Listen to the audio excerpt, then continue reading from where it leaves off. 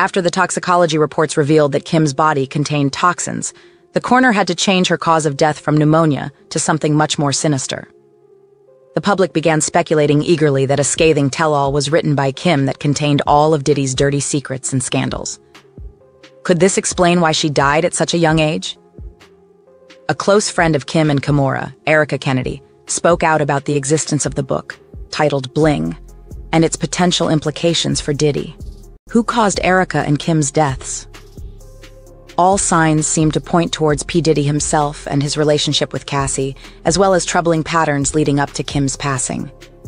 In a bizarre twist of fate, shortly after Kim's passing, Cassie shared social media updates about Lamont and Mimi, the same characters from Erica's book about Diddy's secret life.